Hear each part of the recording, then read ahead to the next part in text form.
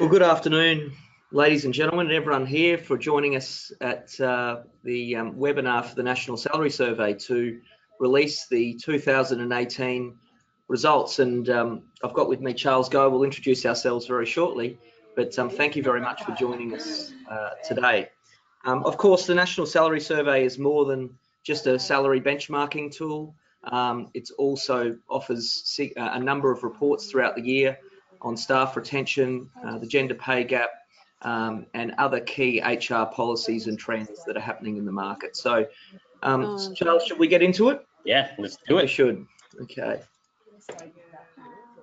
So just to introduce ourselves, my name's Sam Bell. I'm the General Manager of Corporate Services and Research here at the Institute. I'm joined by Charles Goh, who's the Research Product Manager, and he heads up our National Salary Survey team. Welcome, Charles.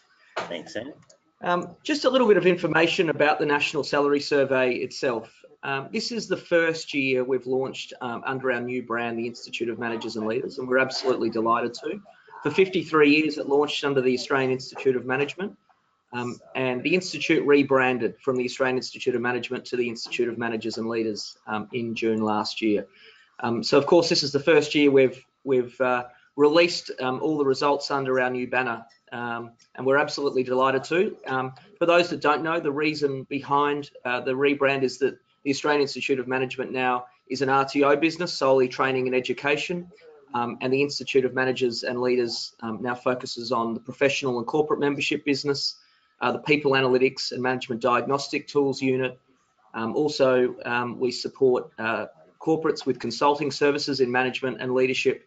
And of course, we run the Chartered Manager program, for Australia and New Zealand. In addition to that, we also have the National Salary Survey under the Institute of Managers and Leaders brand, which, as I said, we're delighted to launch this year for the 54th year, I think, Charles. And you might cover off on some of those stats of what the National Salary Survey is all about. Sure thing. Thanks, Sam. So, like Sam said, the Institute has been producing this salary survey for a number of years now, for more than 50 years now. We've been providing organizations with high quality remuneration and salary benchmarking data, which is really good for attracting and retaining staff. Now, the survey that we run, we conduct it, and we survey hundreds of organizations Australia-wide, and that gives us data that represents about more than 25,000 employees Australia-wide, which is really good. As you know, the more data you have, the more robust the sample is, and the better the data is. The salary survey has 250 position titles that you can choose from, and that covers job areas or what we call job families, like marketing and sales, general management, finance and accounting, even down to engineering and science positions, which is a great spread.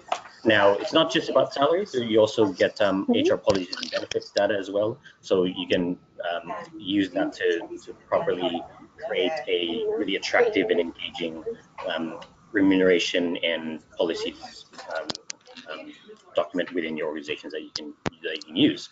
Now, the salary survey is available in a hard copy and an online database. In fact, you get the hard copy right here for those people who would prefer having something sitting on your desk. It's a pretty heavy document here, so it's really good for propping up tables, propping up doors. But if you're really serious about attracting and retaining staff retention, you might want to open it up and see what's in there. Now, the online database and the hard copy, we do release it every year in April, at the end of April. And then we also update the online database in October. So that's really twice a year that you're going to get really great data, salary data for salary benchmarking that you can use whenever you need to, really. Now, the additional insights that Sam has mentioned was the staff retention report and the gender pay report. These are two extra reports that we give the salary survey purchasers throughout the year at free of cost. Now, what we do is that we take the salary data already that's in the report, and we just drill it down even further. So for the staff retention, for example, we have a turnover rate within the survey, but then we break it down in staff retention report by location, industry, company size. So you can actually use that to pinpoint and see whether your turnover rate is is good or bad, depending on where you're at. Now, throughout the year, we also have a newsletter that we send out to every 2 months, and that will have great articles and great content that that fits the remuneration and HR space. And also, finally, we have a remuneration consulting service. So for those organizations that have really hybrid roles or really niche roles that you don't find in typical salary survey tools, we do have a REM consultant who we work with who can help you out with that and find what the right salary range is for that particular position. Thanks, Charles. Very in-depth discussion on what the salary survey is. One of the great things that I think the National Salary Survey offers is that most of our contributors come from small and medium-sized businesses. So those are those businesses from 20 to 300 staff. So the results aren't skewed by large corporations or large companies. They're certainly designed and targeted at that medium-sized business. And we believe, certainly providing accurate market data for that segment of the economy, which makes up the vast majority of the economy, really vitally important. So, it's always pleasing to talk to those companies that are, and their employees on the ground with those medium-sized organisations. So let's get into it. And of course, we're not going to tell you everything here today, but we do want to cover off on some of the key things, key drivers we believe within the Australian labour market that are really driving obviously trends in the market and dictating what HR professionals need to do to I guess adjust to the changing circumstances. So where are we now? So the current state of play, our unemployment rate over 10 years, you can see it obviously peaked there in 2015 at 6.2. We've come back now slightly to 5.6 from 2017 to 2018. So a slight decrease. There's still what this tells us is there's still excess capacity in the labour market.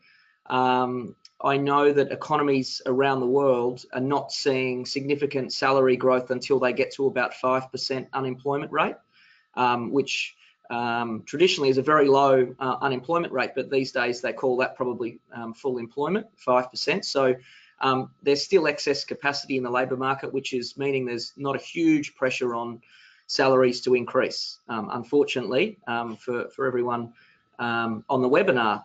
But certainly, historical standards, the unemployment rate is still very, very low. And I know Treasury forecast unemployment to fall to 5.25% over the next 12 months. So if that translates, then certainly we will see continued upward pressure on salaries as a tightening of the labour market happens, and the expectation to pay more for talent is required of business. So unemployment at 5.6%, and as I said, there's still excess capacity in the labour market. One of the really interesting statistics that came out of both the things that we look at from the NSS perspective is full-time versus part-time. There's always been this notion that the economy is changing, and I know Charles and I did this webinar last year, and we talked a lot about the casualisation in the workforce and the effect that was having within the economy. We've actually seen a really interesting trend happen over the last 12 months, and that's that full-time numbers have increased significantly higher than part-time, which is almost a reversal of the trend that we saw last year, and that perhaps the casualisation of the workforce, whilst it is happening over time, there's still a significant increase in employers bringing on permanent full-time staff. That's both a very promising sign for the economy and the labour market, that businesses feel confident enough to bring on full-time permanent staff.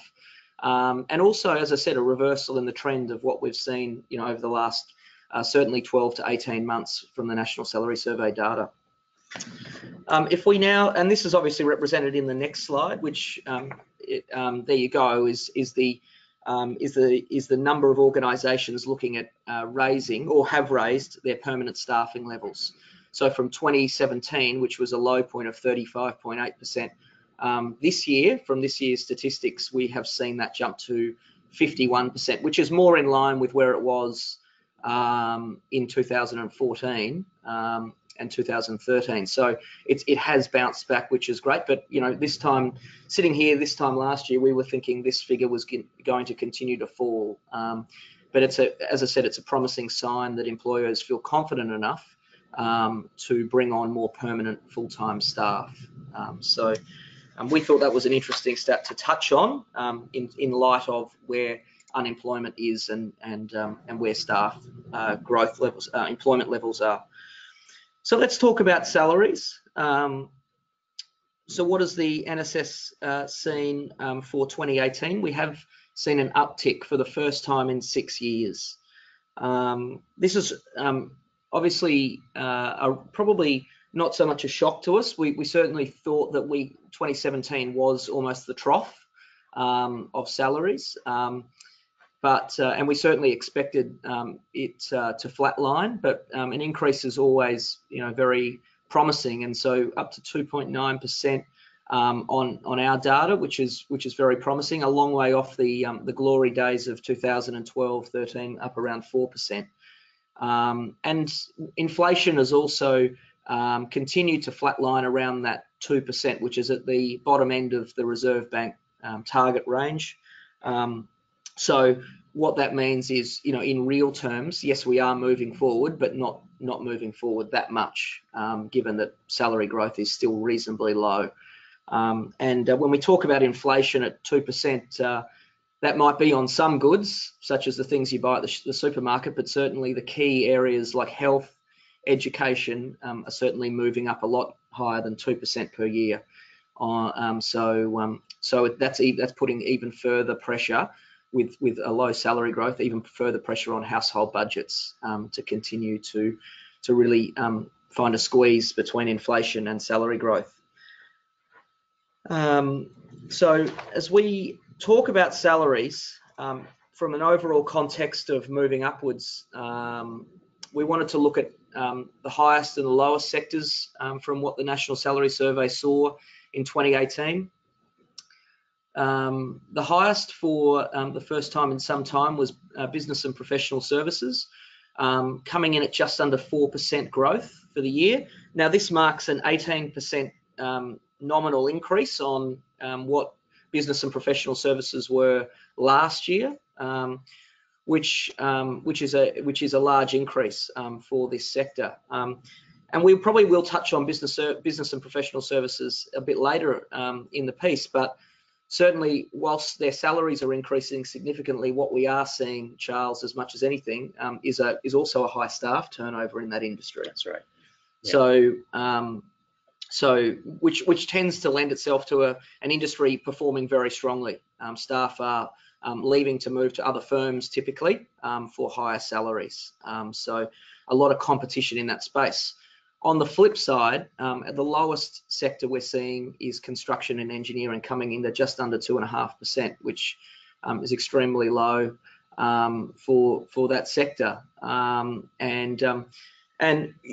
really a disappointing result. I would have thought, given the amount of construction work going on and all the talk about infrastructure spend, particularly the investment superannuation funds are making, and also the public sector. You're always hearing state and federal governments crowing about how much money they're putting into infrastructure, and perhaps we're not really seeing that translate into on-the-ground jobs, and certainly not a lot of upside pressure in the employment environment for construction and engineering. So it came in as the lowest growth sector, which obviously disappointing if you're associated with that industry. But we thought we'd have a look at states as well, and salary increases by states.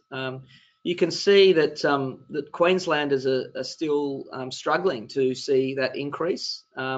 Obviously, a very diverse economy built around tourism, agriculture, mining, and then obviously a lot of other offshoot financial services, particularly from Sydney and Melbourne within the Brisbane and southeast Queensland area in particular, but only 2.7% we've seen for the 12 months. We will look at forecast shortly, which also uncovers some interesting stats, but certainly Victoria moving well, as is, I think New South Wales is fairly flat.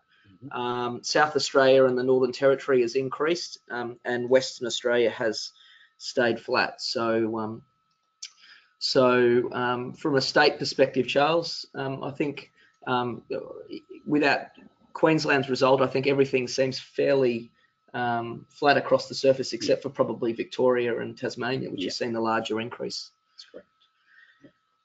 If we move along to forecasts, and I know this is probably the biggest question we get, and Charles and his team gets, and I should actually at this point say, that I know that I'm not sure if the team is listening in, but they do a terrific job in bringing all this together. And it's as I said, 25,000 employees, so it's a huge job to bring all this data together. I think Eka's listening in, and once again, he's an administrator for all this, and he does a superb job, as does the rest of the team.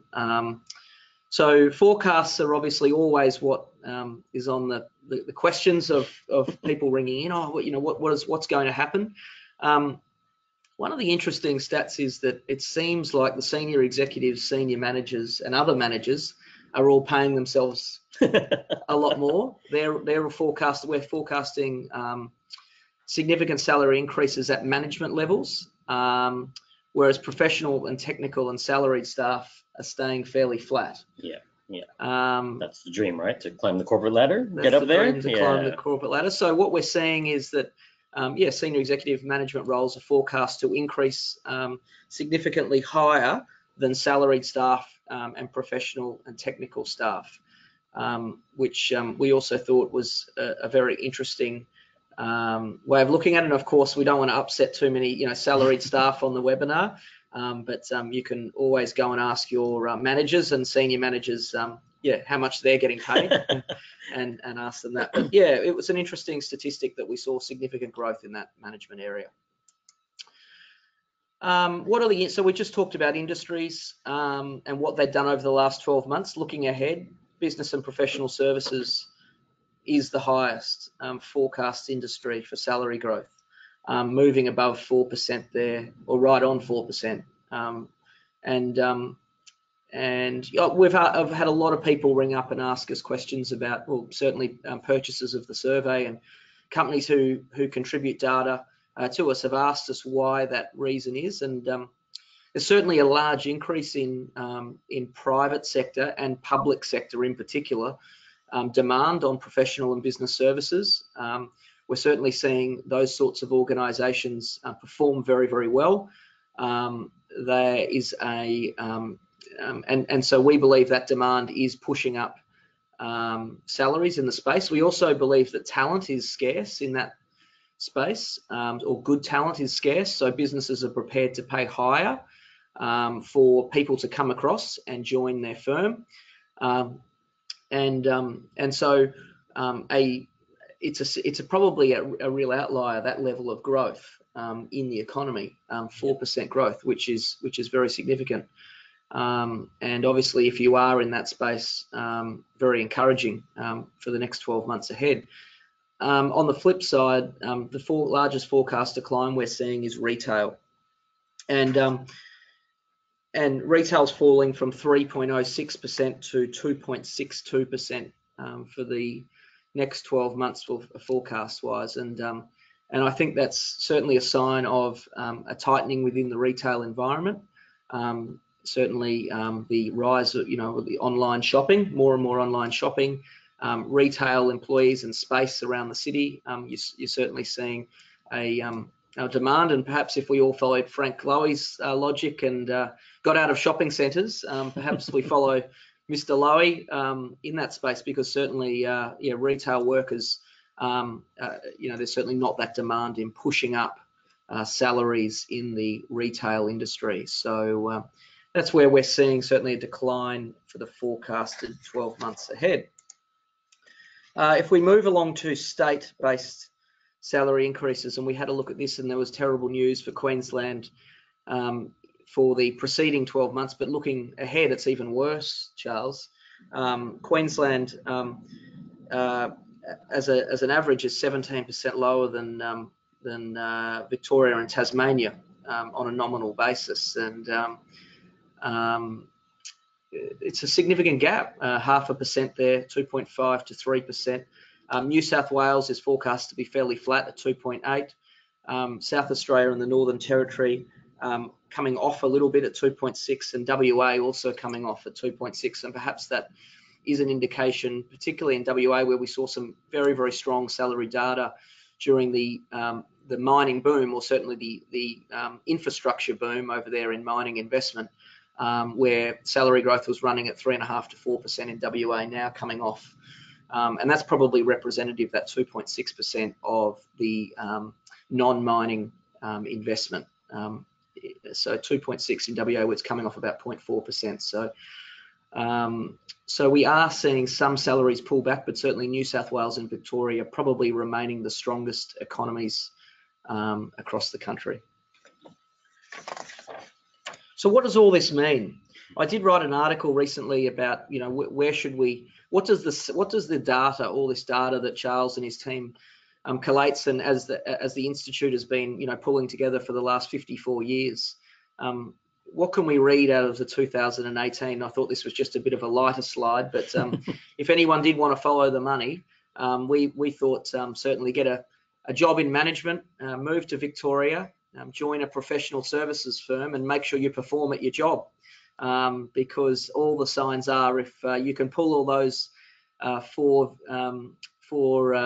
areas off, then certainly you will achieve very, very well in the next 12 months. But we thought that was a bit of a lighter side, but certainly those are the key areas. Professional services moving forward. Victoria, the strongest state from a salary growth perspective, and we're seeing larger increases at a management level than certainly salaried staff. So, and obviously that final one, make sure you perform at your roles, and obviously that's always critical.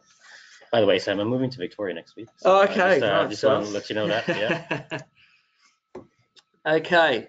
So we talked a little bit earlier about staff turnover and what you receive as a National Salary Survey contributor and purchaser, that you receive a report. And Charles, when do we release the staff retention report? That's released along with the October update. So around late September, early October is when we'll release the October update and the staff retention report at the same time. Okay, so the staff retention report is absolutely critical, and we always get fantastic information out of this report because it tells a real story about, what are the HR trends and policies in the market, and how are organisations retaining their quality, or attracting and retaining their quality staff.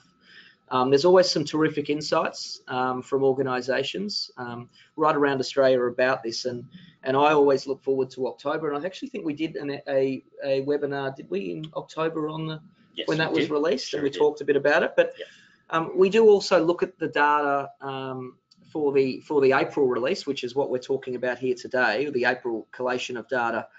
And we thought we'd include some of this information in today's webinar because it is very helpful. One of the things we are seeing is that staff turnover is declining in Australia, which is a good sign for organisation, 14.3%. And once again, when the economy was really booming, 2012, 2013, as we saw, salary growth was at 4%, a lot higher than where it is today. Turnover was at 16.6%. So if people were feeling more confident leaving their employer and moving to another employer with a stronger economy, we saw that sort of dipping a little bit, and we've seen it dip even further in 2018. So 14.3%, as you can see on the chart for 2018. What we thought was a really interesting statistic to this was that resignation rates have actually, so voluntary resignation rates have actually increased, where we've seen that decline as well, in line with the staff turnover. So what that means is that whilst resignation rates, while staff turnover is falling, resignation rates are increasing. So that tells me that less people are, I guess, being made redundant or being pushed out of their roles, and more people are choosing to voluntarily resign and move to another role. We thought that it was bucking the trend of what has happened previously. As you can see, the trend line has typically, resignation rate and turnover has typically followed each other, but this year we've seen that increase. And so, as I said, I think this is once again a sign of a stronger economy. People are feeling more confident that they resign and move to another role, and companies are also, I guess, making less redundancies and making less people move out of their roles. So what we believe the closing of this gap means is that it's a sign of certainly a strengthening economy. People are feeling more secure in their roles, and certainly more secure to leave their role for another role at a different organisation. So a really interesting statistic from a staff turnover perspective about the state of the Australian economy. I also might quickly just touch on, before I talk about this slide, we can leave it on this slide, but just before we go, what are the top 3 reasons for staff turnover? The highest was they are going to a similar role at another organisation. Another really interesting statistic where people are not leaving their industry, or they're not going to a completely different sort of sea change type environment. They are going to a similar role at another organisation. So that tells me once again in supporting the closing of the gap of the resignation rates is that people are feeling more confident in resigning their role and going to a similar job at another organisation. And I think that sort of relates back to some of the stuff we talked about, professional and business services in particular, because a lot of people are perhaps leaving Deloitte and going to PwC on a higher salary. Not to talk out of organisations, but certainly that's what we are seeing. All people leaving their similar role and going to another organisation. The second one was and significantly lower percentage were looking at new roles or new industries. And the last one was obviously salary based, was moving to another industry for salaries. So a very interesting statistic, and something that always comes up, Charles, with us is that we tell people, it's really important, and certainly HR people as well, it's really important to understand what the market is doing from a staff retention perspective, because the cost of losing a staff member, as we calculate in the NSS, is over $22,000 per person. So it's a significant price. That includes the offboarding of someone, the onboarding, the recruitment, the training, and bringing them up to speed. Generally costs an organisation $22,000 for every person they lose. So it's a huge cost to a business to be losing quality staff. So whatever you can do, you want to hold on and retain your good talent inside your organisation, because it's a significant price to pay. And actually, every time I use that 22,000 figure at conferences and meetings and things like that, people say, Sam, it's a lot higher than that. It's a lot higher than 22,000, I can tell you, to upskill employees and train them in the role up to where you've lost a really good talent. So that's right. The statistic that we use is basically the question that we ask is simply about I guess the things that you can count on paper. They, like you said, recruitment, offboarding, training, but then the things that you don't really account for, you can't really account for is also the loss of knowledge, the loss of company knowledge, people taking their clients with them, and those contacts, those valuable contacts that they have, taking with to another organization, possibly a competitor as well, and then you're also losing that business.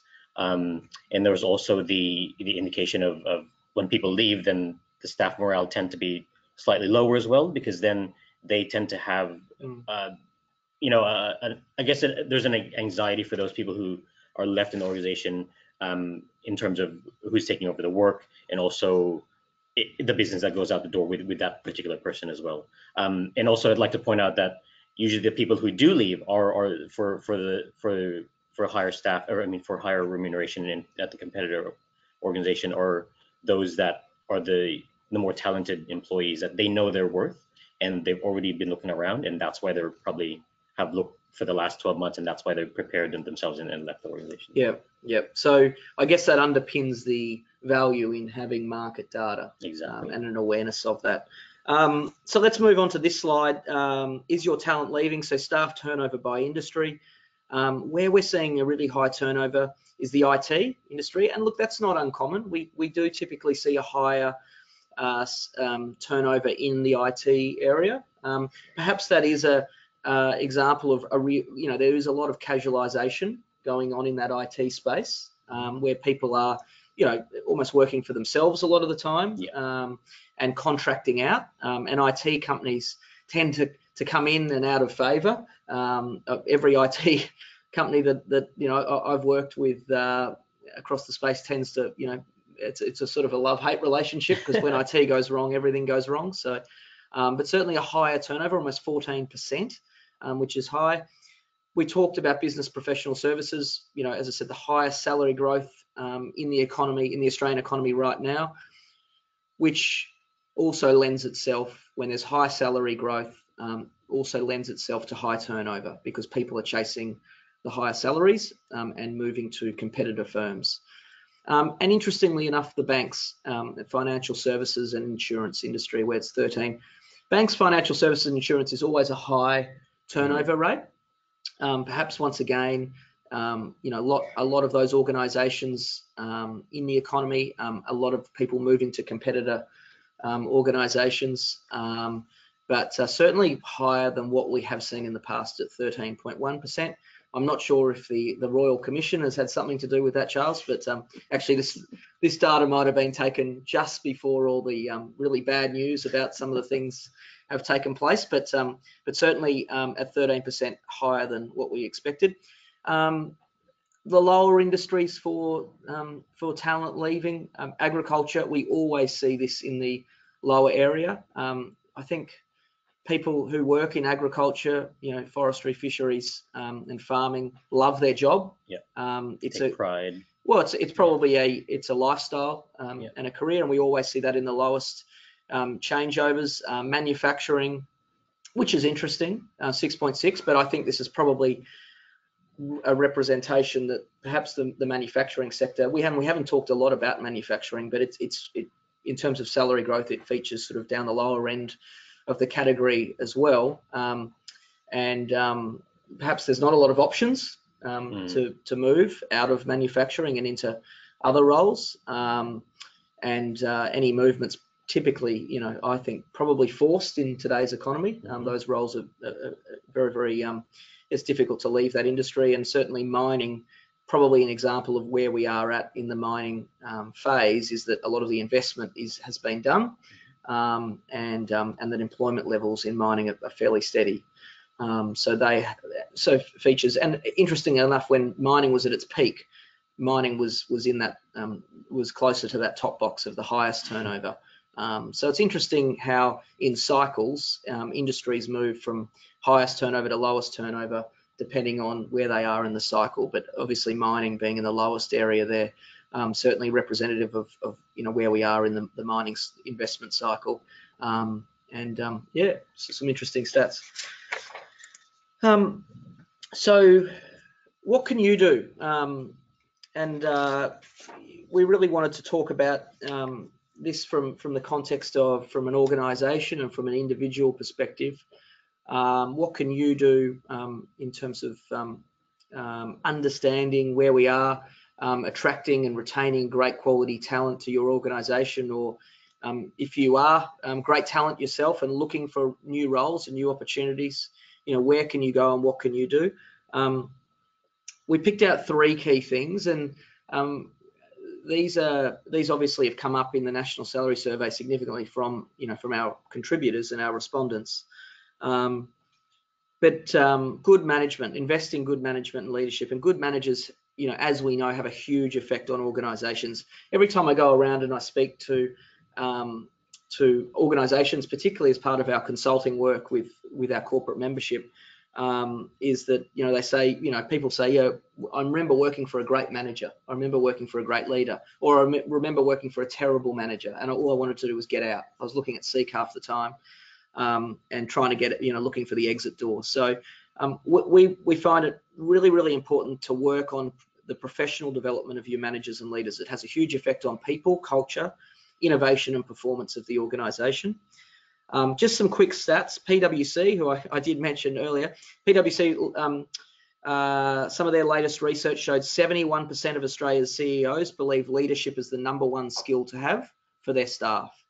So it's very, very interesting from an HR perspective and also from an individual perspective about your own capability. So 91% of CEOs want leadership skills in their teams. 75% of employees believe that Australian workplaces need better managers and leaders. And only 1 in 4 HR professionals rate the quality of their leaders as high.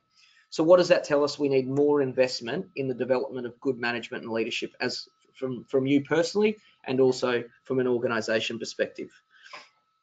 The second part is invest in L&D. So actually we haven't touched on it, but a really disappointing statistic, Charles, from 2017 to 18 was that we've seen a decline in professional development budgets. Just a small decline, Sam. Was it? I think yes. I think it's I think it was sitting around 187. Oh, hang on. No, it was the number of organisations that had a training that had a formal training policy. Had a formal training policy. That's went from about 60% to about 50. I think so. Yeah. Yeah. So we've seen a decline in companies having a formal budget for professional development from about 60 to 50. And whilst, as Charles said, I think the budget's it's slightly lower, but not too bad. But we really, when we speak to organisations, certainly from a consulting perspective for our corporate members, is that we talk about offering some development activities for their staff. Interesting statistic out of the University of Melbourne that I picked up: $9 out of every 10 in the management and leadership development space is spent on senior managers and leaders. And we talked about wage rises for senior executives and management people.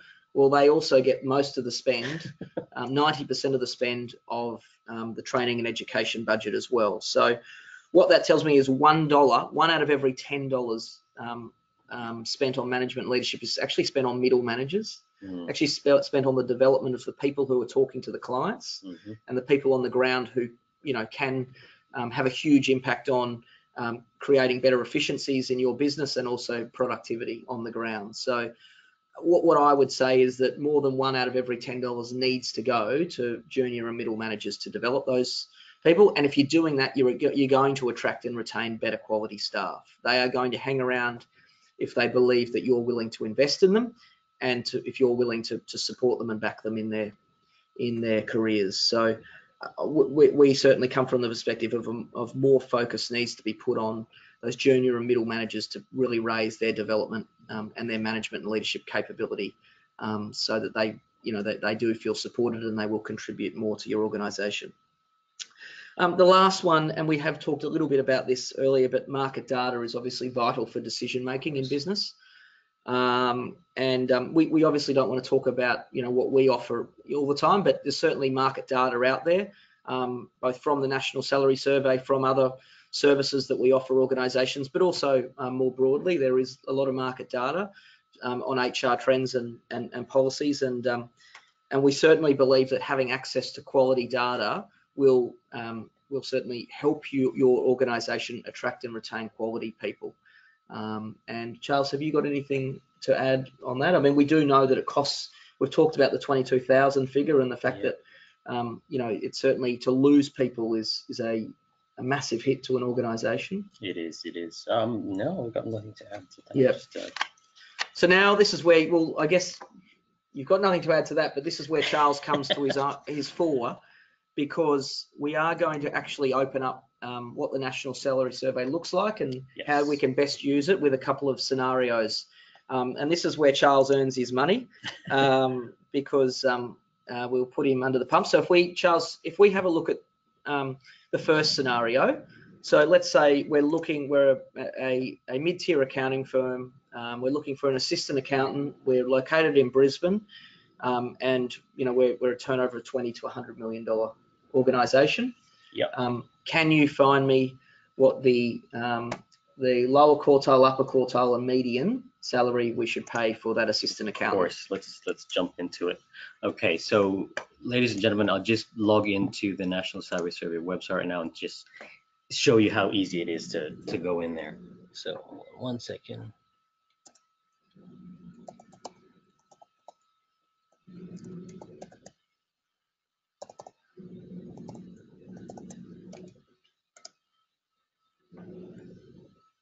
Great. So salary survey website is fairly easy to use. At the top here, at the home page is where you contribute where organizations contribute data. Anyone can be a contributor, by the way. So for those who are interested in providing the salary data here, this is the place to go. But I will jump in directly to the access data section. This is where we download the report itself. So you can either download the entire report. You can download the salary data by job families, which are the job areas that we have, or you can find the individual positions themselves. So Sam, from your example, I think it was the assistant accountant position that we were looking for. So if I'm an HR person in that scenario, I would click on this here, assistant accountant. And this is the typical example. This is the format of all the positions. All 250 positions that we have this exact format. So we start off with a role description and a position description. We break down. We have this overall salary data here. So as you can see, the total salary we've got here is essentially the base salary. We've got the number of cases, lower quartile, median, upper quartile, and average. Now, the lower quartile and upper quartile is a good range that you can use depending on whether the applicants are highly experienced, or whether they're brand new and they need a bit more training. Then you can kind of play around with that data there. Now, that summary table here is for all 375 cases for this particular example. But what we do also is that we break it down by annual turnover, number of employees, location, and industry as well. So from here, we can find out that in Brisbane, for example, the Metro would be 69,000. 868. Yep. And then from the number of the annual turnover, we've got 67,377. Now that's a pretty good, pretty close gap there. So you can, they're right next to each other. Structure a remuneration package between those two. Exactly. Yep. However, we can actually pinpoint the exact data where the two cross over, right? So we can say, jump into this. This is our handy little analyze data tool, which we've put in significant investment over the last 12 months. The tool's has always been there actually, but we've made it a lot easier to use and a lot faster as well. So here again, we'll look for this position in the finance and accounting section, assistant accountant. I'm going to enter the salary data that we want to pay the employee. So let's say I'll put in the 67 that we saw, and I think it was 76 there. The filter, now we want Queensland, was it? Metro, and then 20 to 100, and then away we go.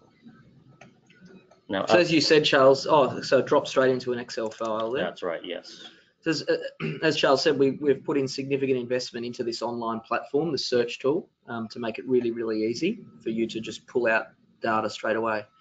Yeah, and here we have the spreadsheet. So we've got the search criteria that we've selected, the position here, the number of cases, and again, your total salary, total package figures in the lower quartile, median, upper quartile, and average figures. A handy little thing as well is that whatever data you entered here as a salary you want to pay, that is then compared to the market average, and you find out exactly what the difference is. So you can easily see whether you're overpaying or underpaying your staff. Yep. And as you can see, it came out into a spreadsheet really quickly. So whoever is asking for this data within the organization, key stakeholders, other managers in the other departments, you can easily send this through to them and plug this into a report that chances are they already have anyway. Yeah. So just quickly, we've got one other scenario to run through, and then we will, I know we're getting some questions through, and we want to have about sort of at least 10 or 15 minutes for questions at the end. Right. So we'll have a look at this other scenario. Just a quick question that just came through, Charles. Sure. Is the salary estimation here inclusive of superannuation? No, so the total package, actually the total salary figure is like your base salary. Yeah. Right. Total package so is what exclusive, exactly. Okay. And total package is what includes superannuation and then also other benefits as well. So car package values, vehicle allowances, any general spending accounts, things like that are added in the. And that's all broken down for you when you do. That's look at correct. the data. Yes. Yeah, so that answers that question. But as I said, I should have mentioned at the beginning, please ask some questions if you've got them, and we will certainly have sort of 10 minutes at the end to run through it once we have a look at this second scenario, Charles, which is an engineering manager based in Melbourne and working in the construction industry. All right, let's have a look at that. So now we're going to go to engineering and science. Engineering manager is here. And again, I'm going to put in, we'll leave out assistant accountant this time. Engineering manager. So it saves the roles that you're looking in there too. Oh, something I forgot to mention is exactly right. So whenever you click on these positions here and you choose, it actually comes up with a group box here, and you can name that group to whatever you want to and save that group. And then when you come in the next time you sign into the salary survey, it's actually saved up here. So you can create multiple groups. You can create individual persons as well, and it will always be there, and you can fiddle around with the filter later. And we know a number of organizations who purchase it create groups for their teams. Yes. So they can very, very quickly, every quarter, just quickly click on update group, or essentially get the latest results from when we're updating the data. Exactly. Okay, so if we look at engineering manager. So I'm going to take a shot in the dark here because we didn't have a look at the data beforehand. So let's go, what do you think, Sam, 130? And let's go 140 for this. And that was again Melbourne, and it was in construction this time. Okay. So if we look at construction engineering, which was one of our sectors that was a bit down. Was down, yeah. It was the lowest growth sector for 2018. Okay. All right, let's see if I was right. So we've got Victoria Metro, construction and engineering. And I was very close, 95%, although a bit off on the total package figure there. Yeah, but the total package figure is what, 162,000. That's correct. Yes. Yeah. Yeah. So again, that would include superannuation and any other kind of benefits that's included with the position. Okay. Yeah. Well, that's terrific, Charles. How easy is that? Very, very. That only took what? 3-4 minutes. And so some of the major improvements you've made to that online platform. So obviously it comes in you've got the big thick book there. So you can, right here. Yeah. So that's got everything paper-based, but that's with the online search, things like that, what's the key things that have been done there? Is it the ability to be able to enter that data really quickly and save those? This is exactly. So the online tool, the analyze data tool, is really what we've spent a lot of time and effort on in the last 12 months, 2-3 years actually. So we've made it a lot faster to include to use the search tool or to the drill down tool. We've also limited the number of positions that you can search or drill down into one time. We've actually made it easier to contribute as well. Now that you mentioned it, before the survey itself was a little bit clunky.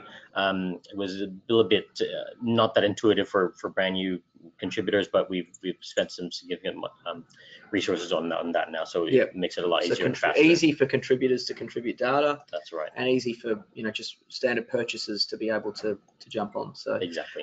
Terrific. Thank you very much, Charles, for showing us that. That's fantastic.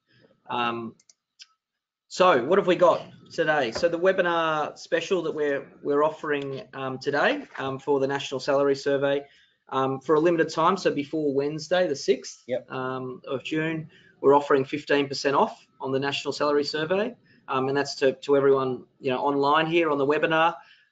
So simply go to managersandleaders.com.au/NSS and have a look. And I encourage you, even if you're not going to take up that special, but certainly jump in there and have a look at the quality of what the National Salary Survey is, because there's a lot of information. It's very thorough, and certainly a lot of information, more broadly about.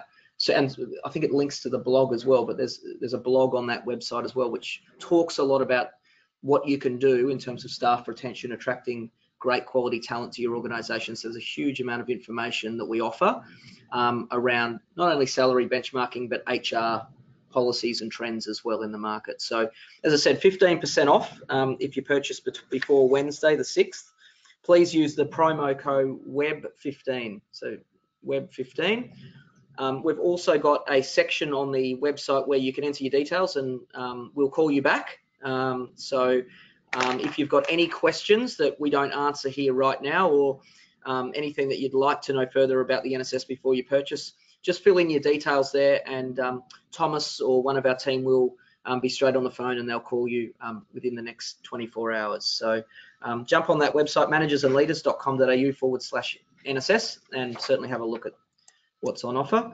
Now, questions. We've got 10 minutes or 8 minutes. We've been doing a fair bit of talking, Charles. So I'm hoping we get some questions and you can answer some. Oh, hopefully they'll stump me. Okay, so we've got one question here through. So would increasing salaries be enough to keep staff in my company? Is that the only thing we're offering? Is only salary increases enough to keep? That's always a question that we get a lot. I appreciate the fact that organizations are always trying to cut budgets and try and save money where they can, and make sure that the profits are high. But salaries and other benefits and improving work culture and learning and development for the staff is really important. I think personally, increasing salaries and making sure that you're paying your employees the market rates or above market rates are the bare minimum, right? So when at the end of the day, employees are still your staff members, your talented staff members are still people. So they're still, at the end of the day, they're going back home. They would like to talk to their family about buying a new property, going on holidays, saving up for this and that. So salaries are still the thing that's always front of mind. When you get past that, though, however, you then look at other things in the organization, in their work life, things like finding a new challenge, things like learning and development, career progression, a really good culture, really fantastic managers and leaders. So these are the things that you also have to invest in to make sure that you're keeping your staff. So it's always a tricky question, I think, but like I said, I think salaries are the bare minimum, and then you add on top of that as well. Okay, thanks, Charles. So some quick ones coming through. Does the survey include public sector data? Yes. So the organization, the salary survey, we do have organizations that come from the public sector. However, we don't break it down by that. So as you can see from the salary report example that we just went through, it's broken down by number of employees, turnover rates, state and industry, but not public and private sector. Yeah, exactly, correct. Yeah. Is it 15% off the contributor price or the normal price? Everything, actually. So if you're going to contribute, it's 15% off the contributor price, and if you're purchasing it just as a purchaser, it's 15% off the normal price. That's correct? Yep. Yeah. Okay. How often is the salary data updated? So twice a year. So we release the salary survey, the main portion, the hard copy and the online data in April, but then we update the online data in October as well. So the data we're talking about today and we've gone through is the April data. That's correct. And we will update that data in October. That's correct. Yeah, at the October release. Okay. Yeah. What else have we got here? If I purchase the data, does it cost additional for when consultants are needed due to hybrid role comparisons? Yes, that is extra. Like I mentioned, we do have a Bremen consultant who we work with. And he's been with this business for a long time, hasn't he? Yes, more than a decade now, I believe. Yeah. Charles has almost been with the Institute for a decade, and he's been here correct. longer than that, hasn't he? That's correct. Well, my 10 years is next year, and then the consultant has been here way before I started. So yes. So a long time, a lot of history in it, and he knows the tool. He's familiar with the salary survey and how we collect the data and how we work with the data as well. He uses regression analysis to find out those little points where the salary survey might fall short in case the positions are hybrid roles or just very niche that we don't have enough data for. So yeah. So if you do want to utilize that services, I suggest jump online and fill in your details for the callback, and Thomas or one of the team will give you a call back and be able to work that out with our consultant. Okay. What else have we got? We've got 3 minutes. Last one. So what if I'm only after a handful of roles? Do I need to purchase the whole thing? That's a good question. So no, you do not. So for those smaller organizations or organizations who are relatively new to salary benchmarking and they just want to either purchase 1 or 2 positions just for what they need at the moment, you can purchase the individual positions, or we actually have a package deal for 5. If you want to purchase 5 roles, you can purchase that as well. So you don't really need the entire thing. We highly encourage that, however, because you'll never know what you need further down the line. You know, you might be looking at 1 position right now, 1 or 2 positions right now, but then down the line you'll be hiring new staff. Other staff will be looking for their salary reviews, and you'd want to make sure that what you're giving them is the market rate. Yeah, and one of the reasons we brought that in is particularly a lot of smaller businesses that didn't quite need the whole thing, but just had a small business and they just wanted to know that a select number of roles in their organisation, you know, they were doing the right thing by. So that's why we brought that limited package in. What was it? 5 roles? 5 roles. 5 roles. Yeah. Okay. Do you provide a list of companies providing data? Unfortunately not. So our contributing organizations, they'd like to remain anonymous and for good reason. So we don't provide the list of contributing companies. However, we do have a survey profile document where we actually list where they're coming from in terms of the company breakdowns, like annual turnover, location, industry, and company size. So you'll know whether you'll know where you fit in the salary data. Yeah. On the flight this morning, I did look at that. Yeah. I think it was about 35% New South Wales. Yeah. 35% Victoria, 20% Queensland. So it's a fairly good spread from a population perspective of companies, and then South Australia and Western Australia as well within that, but a fairly good spread proportionately to population, I thought, actually, when I was looking at it. And the spread also is there in the company size as well, so annual turnover rates and also number of employees. It's a very good spread as well. And as we mentioned before, the majority, a good, I think 22% comes from those who are between 50 to 100 staff members, and then another 20% is the, I believe it's 100 to 200 staff members as well. So we're in that middle SME kind of space. Well, that's when we spoke about that earlier, that medium-sized companies. And there was one question about numbers of contributors, as we talked about. Generally, medium-sized businesses, the companies that are surveyed represent about 25,000 employees of their data. That's correct. So in the 2018 survey, there was 457 organizations, I believe, that contributed. And then they give a range of salary data, so it would all add up to about 25,000 employees. Yeah. Okay, I think we've covered a number of quick questions. If you've got anything else, please go to managersandleaders.com.au/NSS. As I said, we're offering 15% off between now and Wednesday, both the contributor price and the normal price. So jump online and have a look at that. Also, if you've got any other questions, please put your details in there. It's on the header of that page, and Thomas or the team will call you back and answer all your questions. So thank you so much for your participation today. We've really enjoyed it, and as I said, the National Salary Survey is something we're really proud of to launch again under the Institute of Managers and Leaders brand this year, and it's got some terrific information in there to support your organisation and yourself as a professional further your career and your organisation. So thank you very much for your participation, and we'll see you all soon. Thank you. Thank you.